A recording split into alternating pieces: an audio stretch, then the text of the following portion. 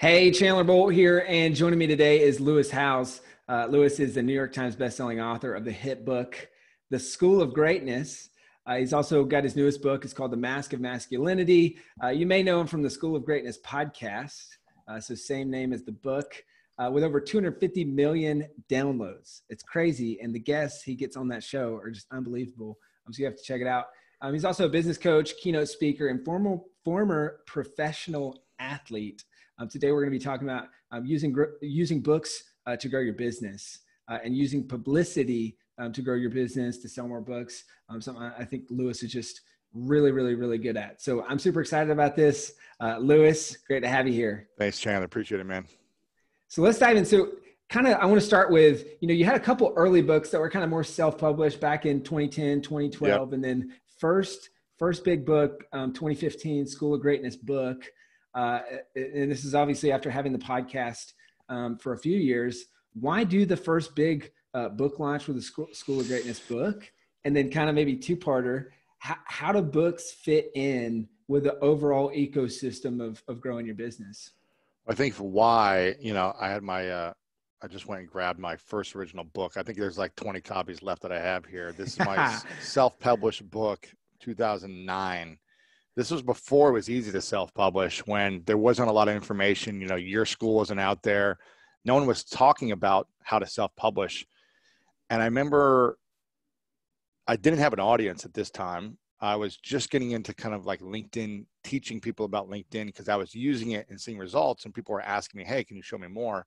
And I was thinking, how do I build my brand? And everyone was talking about, the power of a book and the credibility I would watch from influencers who were just bloggers and then wrote a book. And then all of a sudden, boom, they're on big stages, making more money, bigger brand deals, opportunities. I was just like, wow, there's something there. When you have a book, it makes you more real as a brand. It makes you more tangible. And I think a lot of us want our first book to be this like big, grandiose, like timeless classic that a lot of us, not everyone, but to be honest, most of us, if we're only a few years in our career, it's hard to kind of write that evergreen, timeless book. And I knew that when I was in 2007, going into 2008, Christmas. I had just had surgery on my wrist playing football. I was living on my sister's couch, and I was trying to figure out who am I in the world, what I want to do with the rest of my life. And I got one present for Christmas. My family decided to do the whole white elephant thing where you just give one gift. And my brother gave me a gift, and he didn't even wrap it. I didn't even get to unwrap the gift. He just handed me a book. That's all he did. And he said, Merry Christmas. And that was my only gift in 2007.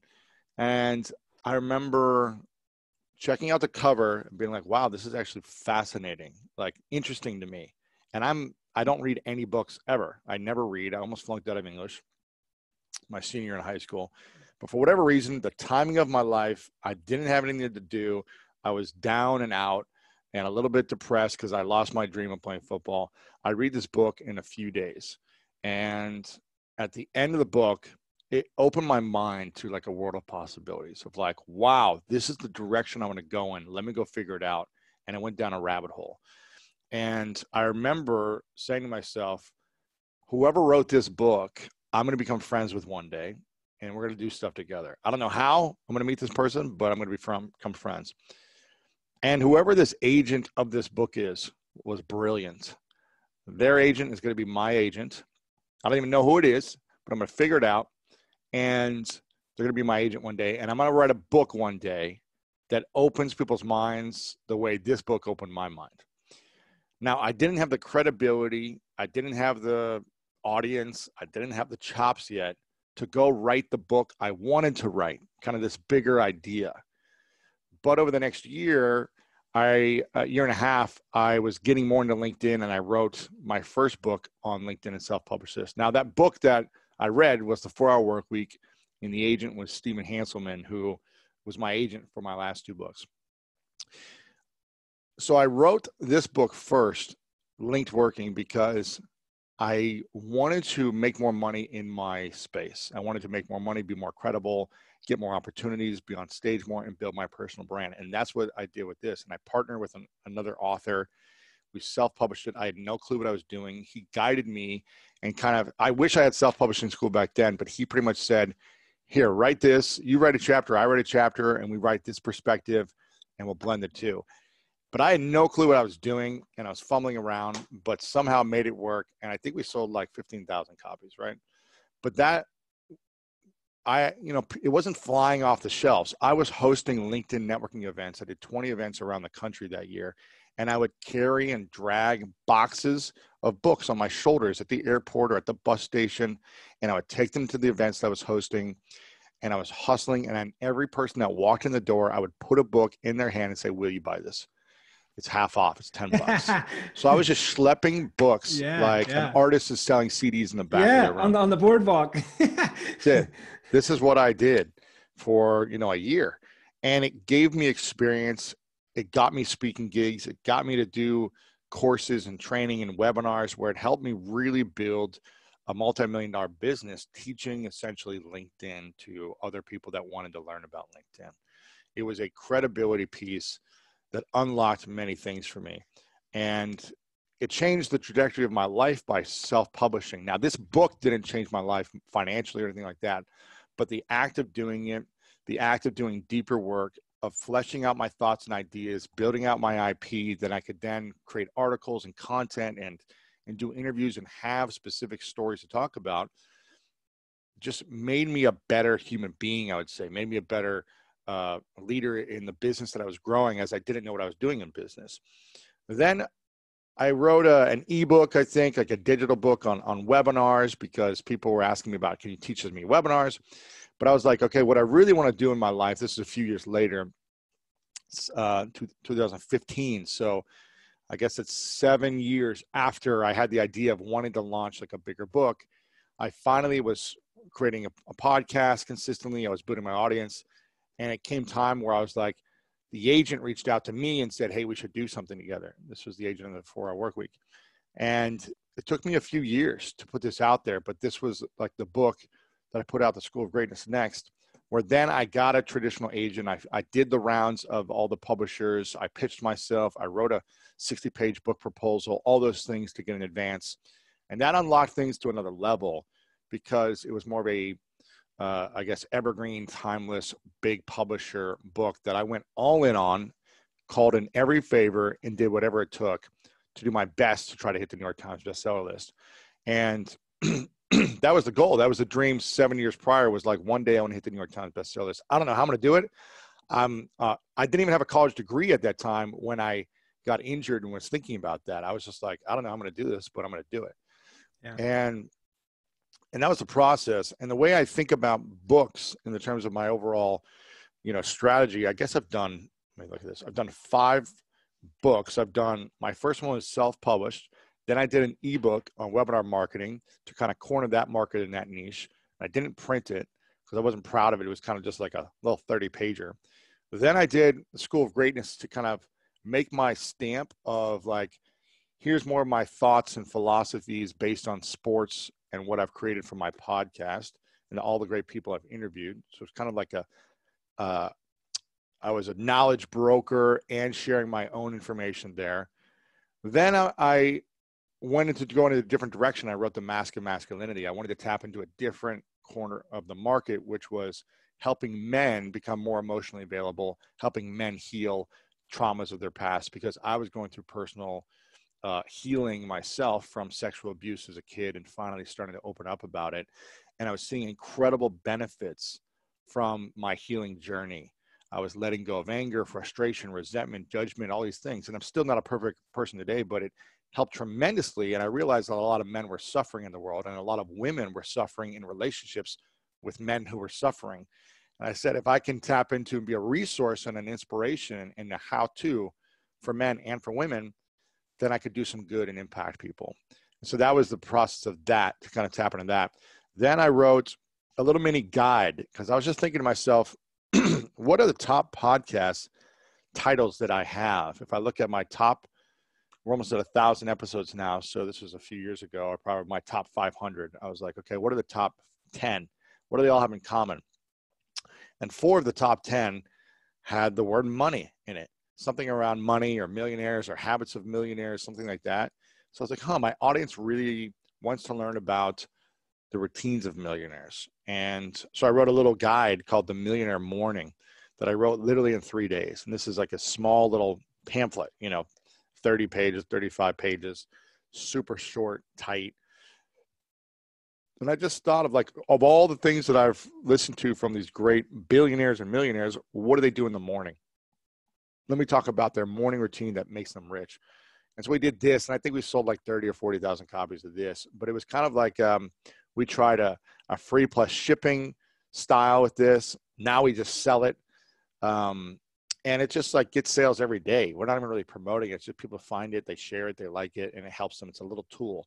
So this was more of like a feeder to see like, is this an idea that people would actually like me to flesh out? Because I don't want to write a big proposal anymore. Yeah. Let's see if like people are even interested, and let's make money or at least break even to see if they're interested. So it's worth my time and energy. And then if I want to, I could take this and go build out something bigger IP. So it's been kind of 5 different books that I would say. And then I've done 2 audiobooks. So I feel like I've done everything in terms of publishing, at least that I can think of right now. And the reason I like them, and I've been working on another book actually for about a year now that I haven't been able to finalize on paper, that I've gone back and forth on the proposal for. And my COO says, it might just be a big distraction right now, writing another book. Maybe you don't need a book right now, or it's a distraction from, really building out the business and a coaching program and all these other things that can make more money, make deeper impact, these things. And I said to him, to kind of answer your question of like, where do books fit in? For me, a lot of it is just like, I like walking into Amazon bookstore, Barnes and Noble, and I like looking at books, and I like being in that space. And I feel like something good always happens that I can't quantify when I launch a book. And sometimes it's financial, but other times it's like I just met one person that I got to interview that was really meaningful to interview, which led to other things. Like I never know what's going to happen from it. And the goal is to just, I would like to keep writing books because I enjoy the process. I just also know how much time and energy it takes to make a great book, and how they're not truly a big moneymaker for 99.9% of people that write books, unless you have something else that you can build upon it. So that's kind of the process that I think about. That's great. And I love so many great lessons in there. I love the start specific, then get more broad. I love the, your no one's going to read your book. Your best book. No one's going to read your 7 key secrets to success when you haven't done anything. Like, right. No one's going to do it unless you're some psychologist who's got years of research or who's tapped into every journal and found something new. It's like, just because you were a real estate agent who did $1 million in sales or a few $100,000 in sales, or just because you're a coach, or just because whatever, doesn't mean people want to read it. Yeah. And unless you have some massive following, then maybe they will, but that's still not even guaranteed. So, but they might read it, but no one else will read it. So you've got to be aware of like, why am I writing the book? Who is the book for? How am I going to market the book? And, what are my goals? And, these goals they're not always easy to hit, Which I want to talk about a goal in here in just a second. But I also like the way that you look at books of cornering markets, right? Like I really want to go LinkedIn. I want to go webinars. I want to go bigger, more broad. You mentioned, all right, what's my goal? How do I hit it? You obviously had a goal, hit New York Times. Yep. Hit it. You said, I went all out, called in every favor. Like, what does that look like? And well, how did you here's the thing. Times? I got number 2 on the New York Times list. So it's like, oh man, I was so close to number 1. And that was kind of the ultimate goal. But it's like, okay, New York Times bestseller was still, it was an incredible feeling for me because I'm the dyslexic kid who had an English tutor all through middle school and high school and almost flunked English class. So for me, it was an incredible full circle moment. I guess almost 15 years after graduating high school, where I just had the bottom grades in the class, never felt confident with myself in writing, reading, memorizing work, like anything. My vocabulary today is still probably like a second grader. I say the same words over and over. I don't have like a broad vocabulary. And what I realize is I can't do this on my own. Like I need other people to support who are way smarter than me. So I didn't write any book on my own, except for, I guess, The Millionaire Morning.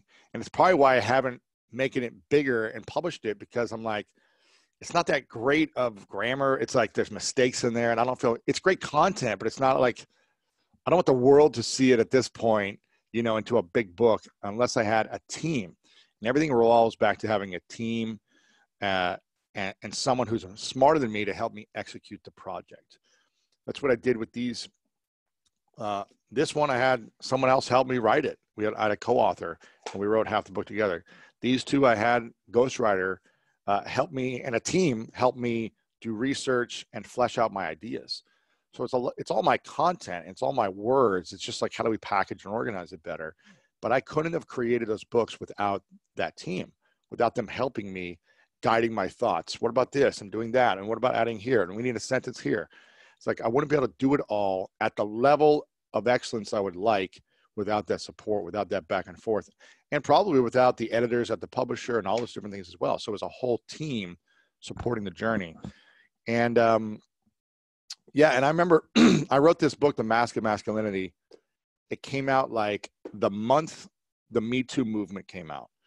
So as women were having the courage to open up about all the trauma they've been through because of men taking advantage of them, I wrote the book for men to like start to heal and start to open up. And it was funny because I wrote it not because I saw a movement coming about this, because I felt like if one man read this and they healed from it and it helped their relationship, it'd be worth it to me. And it was funny because after Me Too came out, it was like all these men started talking about how to be more vulnerable and how, and they all started saying, I want to write a book about this. And I had already done it, not because I was chasing a trend, right, because I was following my heart and doing the thing I felt like I needed to do. It was kind of like my agent and people were like, you should write a business book next after the School of Greatness. And I was like, I just don't feel called to do that. Like I can do that, but so many other people are doing a better job at that than me. And like, what's my angle? I don't want to just be noise. I want to add value. And for whatever reason, I just felt like The Mask of Masculinity. I was like, this is the thing that I want to write. It's not going to be a big money maker. In fact, it's probably going to lose me money, but it's going to connect in my heart, and hopefully other people will resonate with that as well who read it. And I think sometimes you got to write, if you're going to write a book, you got to know what it's going to be about. Like I wrote the New York Times, the School of Greatness, and I was like, this is a broad mass appeal book that hopefully a lot of people want to read. I wrote The Mask of Masculinity, and I was like, I hope millions of people read it and it takes off and all these things, but it didn't do as well. It's got a long tail now. It keeps like every day little, it just keeps sailing every day a little here and there, but it's not like big spikes and crushing, but it's like a consistent thing that is meaningful to people when they read it. It's like, wow, I was able to connect with my husband more and this and that. I'm like, okay, it was worth it to me. So you got to be clear on why you're writing it and what it's for. And I'm assuming most people in self-publishing school are writing it as a business lead generation tool for their brand, for their business, for their coaching, for their consulting, for their courses, for their, to make them stand out as a CEO in their company, as a thought leader. And you just got to know what you're doing it for. Right. And so for you, like, why was the New York Times important with the first book, and like, how did you actually do it? Because we get asked this all the time. Like, what does it look like? What were kind of the X's and O's of that big push? Because obviously it's all focused on the first week. Yeah, I mean, it was important to me because I like to measure goals, and I like to shoot big, and I like to dream, and I like to see these things come full circle. And so when I had the dream 7 years prior to say, I want to do this, I don't know how I'm going to do it, and I don't know when I'm going to do it, but I want to do it.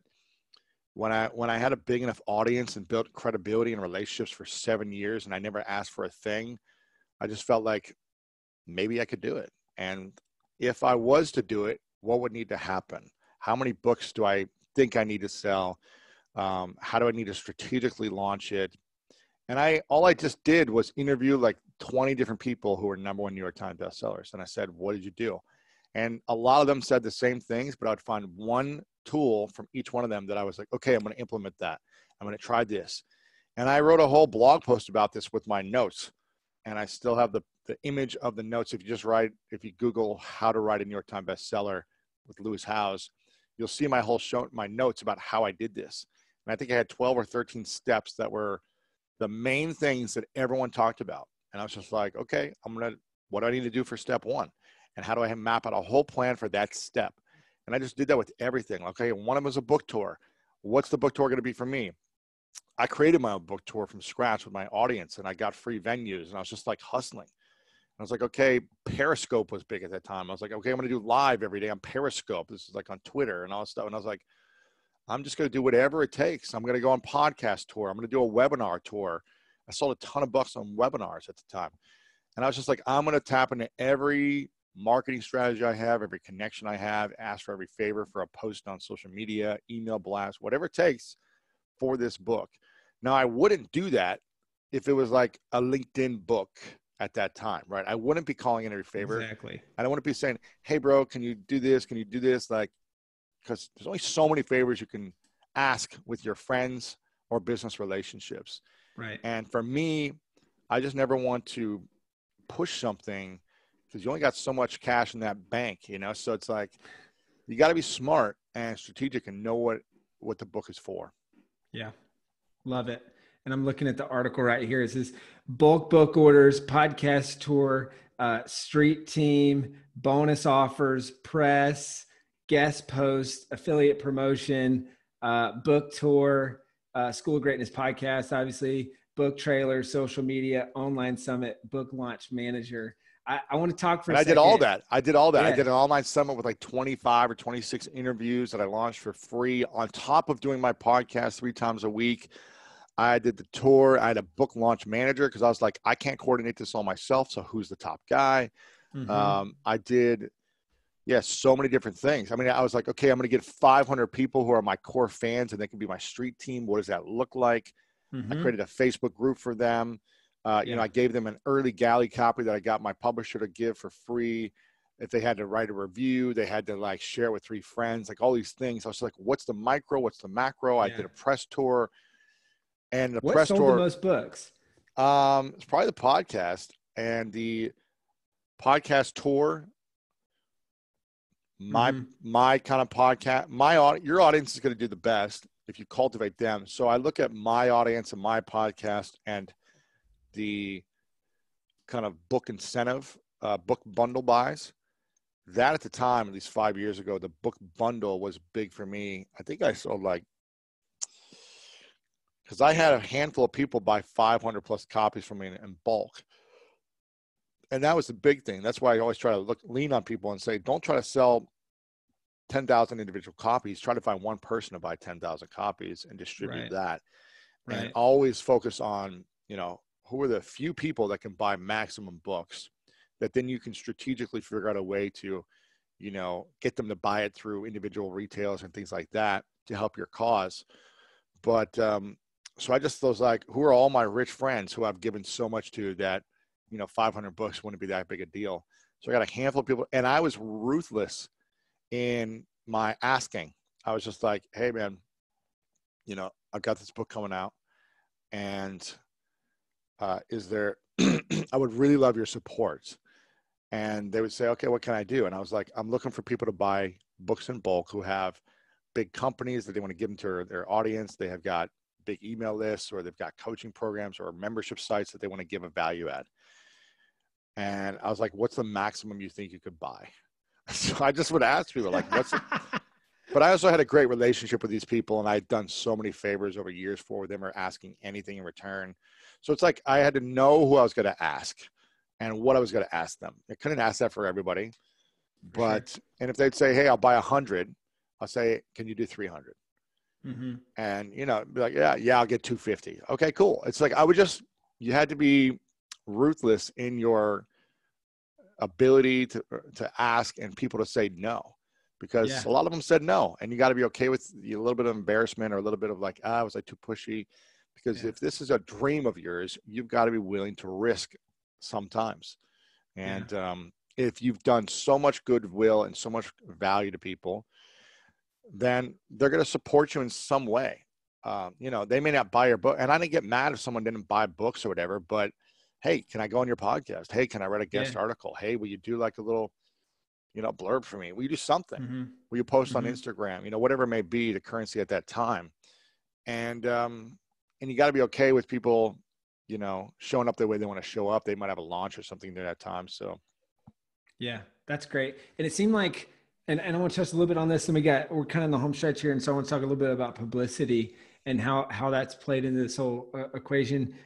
It seems like the book tour I went to, your stop in San Diego, it seemed like that was yeah, also kind of hand in hand with bulk purchasing, because you got 250 people there, yeah, so everyone's buying at least one book. And I remember it was kind of like the book was included with the ticket, yeah, and then I think yep. there was also like a kind of a bump of like, hey, do you want to buy 10 or 25 or Right. whatever, and like I so was always turning selling, that man. Yeah. into was that pretty successful? Like, not only, I would imagine, the copies that got sold there, but the social kind of like, Yeah, I think it everyone was talking influence of about it. people there. Yeah, it was like everyone talking about it and sharing on their social media. I don't know how influential it was. I don't know how well Yeah. it did, but I think it's always a good opportunity to just see people that are interested in you in Yeah. person and connect with people. And, if they say, hey, check out this book, maybe it has a, ripple effect. It's not selling thousands, but it's selling hundreds. And for me, it's like I was willing to do whatever it took. And even if it sold 100 books, I would show up Yeah. during those first couple of weeks, because I was like, whatever, man, let's just sell 2 books. I'll do whatever Yeah. for a couple books. So that's where I was at. Yeah. Cool. So kind of in the home stretch here, I want to talk some publicity stuff. So I feel like one of the things you do really well is, I mean, you look at the blurbs on all your books, it's huge names. You look at the guests on your podcast, huge guests. You look at the publicity that you got around this book. It's Ellen, the Today Show, Good Morning America, all that stuff. How do you do that? And that's a big question, but like maybe more specifically, like any tips on landing big time publicity specific to the books? Like, how do you get on Ellen? How do you get, like, I know those are the big ones, which that's cool. That's not going to happen overnight, but like, Yeah. what's the intentionality and strategy behind how you do that well? A lot of it has been building my personal brand over the years. And what I think of in terms of building a personal brand, I think of if Ellen or Oprah or Today Show was to land on my site and they never saw who I was and they saw it for 5 seconds, would they be interested to want to opt into my newsletter and learn more? And would they be interested in having a producer call me to see if it'd be a good fit to have on the show? If my branding on my Instagram and my website is not on a mainstream level, then why would they have me on? Why? Unless I have unless I'm going viral right now on my social media for something I said or did or whatever, they wouldn't want to have me on. So I learned early on the power of personal branding. When I was studying this back in 2008, 2009, I remember a personal branding blog by Dan Schawbel that I was reading and guest writing to back in 2009, because he was talking about the power of the personal brand, and every author was talking about this. And I was like, let me study this. And for me, I try to differentiate my brand by having incredible photography. And most people don't have great photography. They have some old headshot from 6 years ago where it doesn't even look like them anymore. And there's nothing fresh and new about it. You got to have something like new. Otherwise, people are turned off. So I have great photography that I am intentional about. And I do photo shoots a couple of times a year for the purposes of building personal brand on social media and using it for my website and other materials. I focus heavily on just photography and unique design of my website, of my content, and my creativity of that process with content and website. And then the consistency of building the School of Greatness and leveraging the power of great interviews with big names draws more attention to who I am and what I'm up to. So 7 years, 3 times a week for the last 5 years, but every week for 7.5 years of just showing up consistently And I think that has been a key factor for me. I don't show up once in a while. I don't post content every now and then. I just do it consistently. And it takes time, it takes energy, it takes effort, work, money, team, all that stuff. And it didn't happen overnight, but it's just like consistently show up and do good things. You start to separate yourself from the pack. And I'm constantly upgrading my process, upgrading my quality, upgrading my equipment, my background. Like everything is, okay, what can I do to be better this year? What can I do to be better this year? And I think that process has really helped me. And I'm also, I would say a natural networker, and I actively am thinking of how can I network with writers, producers, hosts, executives at media companies. So I'm constantly building relationships with personalities who have platforms. And I've been doing that for 11 years now, where I'm reaching out to them, emailing them, taking them out to lunch. Just if I read an article, I'll message them on Twitter. I'll reshare their stuff. Like anyone that I think is doing great work as a media person that I want to be on their show, I'm trying to add value to them as much as possible without asking for anything for years. Then when I have something, hey, can I come on the Today Show? Hey, can I come on Fox and Friends? Hey, can I come on? Just because I became friends with these people. So become friends with media, and they'll want to promote you when you have something big to offer. Love that. You can't rely on a publicist, in my opinion. Yes. And I've had publicists over the years. And the reason the publicists have been successful with getting me on press is because I knew the people that they were pitching. They knew me, and they were aware of my personal brand. And I had a personal relationship with them. Like almost 90% of the press that I got from the different PR firms that I hired over the years were from my relationships that they reached out to and pitched. Very often was there something new that came in that I didn't already have some touch point in that company.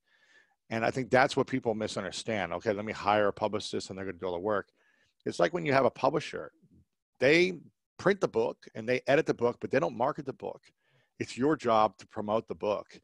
Just like the publicist will coordinate, will send out pitches, but if you have personal relationships, it's going to be a lot easier. So that's what you got to think about. Don't expect the publisher to do anything for you. Don't expect a publicist to do anything for you. And if they do, then great, that's a bonus. Yes. But this is all on you. 100%.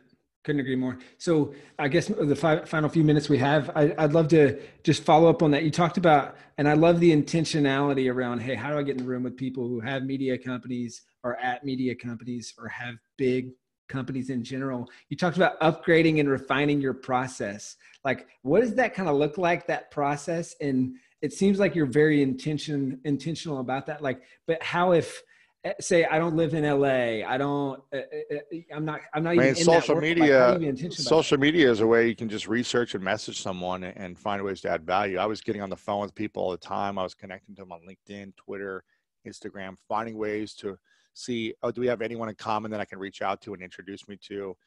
Like, I'm just thoughtful in my research and who I'm reaching out to and how I'm communicating with them. And I'm not asking for anything. I'm saying, hey, this is a great article. This is a great video. Can I help you with anything you're doing in the future? That's how I lead with everything. It's like, how can I help and serve? It's never, hey, let's meet because in 2 years I want to launch a book and I want you to do this favor for me. It's how can I give and give and give and, you know, tap into my network to over deliver for you so that it's a no brainer. And it's not, I don't even have to ask. You just say, oh, I see you got a book coming out. Let's have you on the show. Cool. Let's do it. And that's the way I try to think about it, is how can I over deliver? And that takes effort and time and work and energy. And it's just, you got to think about the marathon and the long run of like, I want to be in this for the long run because I'm clear on my mission. And so I'm going to put in a lot of effort and energy up front, and hopefully it'll pay off when I have something to come out with. And as opposed to 3 months before you launch the book, oh, I need to connect with some people and, oh, I need to hire a publicist and who can market this for me? And please, like, no, you haven't done anything for me. Like, why would I promote this book for you? I don't know you. You've just come to me and asked me for something. Why would I promote this? Because you're a nice person? No, like I've got my own stuff to promote. So you got to be really intentional about it. That's great. And it's even just looking at this New York Times article you got on your site. Like you've got a picture of pages. I think it's 154 people on a list of like, so it seems like you're very Is that what I have there intentional. still? Yeah. I was like, Yeah, who are the yeah, people that I've given value to for years who have big audiences that I'd love to do something with, whether it's a tweet, a post on Instagram, an email blast, a webinar, a right. podcast. It's like, who are those people? And be intentional, be strategic, add value way ahead of time, Exactly. and build authentic relationships. Love that. It Exactly. just continues to build. Well, cool. Home stretch here. A couple final quick questions. So knowing what you know now, you know, you've done 5 books, some self-published, some traditionally published. What would be your advice for the Lewis from years ago, pre-book number 1, that's thinking like, hey, I'm kind of coming into thinking I'm going to do my first book. Like what would be your advice to all the other Lewises out there that are kind of like about to go on that journey to doing their first book? Yeah, I would, find a system or a tool or someone who can help you, whether that's, self-publishing school, because you've got a great process and you help people really execute and have a timeline and get their thoughts out, or it's, another platform, but it's figuring out the right platform who can coach you, guide you, and help you finish it. Because the biggest challenge is believing in yourself that you're worth and worthy of launching a book, writing a book and launching it, and knowing how to do it. There's a lot of free stuff out there. There's processes out there for free that you can see, but a lot of us know how to lose weight, but we still don't do it. A lot of us know how to go to the gym and lift and know that we need to eat the right things, but we don't do it without the process and accountability on a daily, weekly, monthly basis. And that's what you really need, is someone to hold you accountable. So whether it's self-publishing school or something else, you need an accountability process, because otherwise you're going to be dreaming about launching your book for 10 years and never going to do it. 100%. Love that. Well, Lewis, this has been amazing. Thanks so much. How can people find out more about you, your books, what you're up to? Yeah, I mean, go to School of Greatness podcast. It's free to subscribe over on Apple Podcast, and you can listen there. You can check out lewishowes.com. Got all my information there, or follow me on social media at Lewis Howes. Cool. And some great interviews on the podcast. Awesome. Lewis, thanks so much. Appreciate it, brother.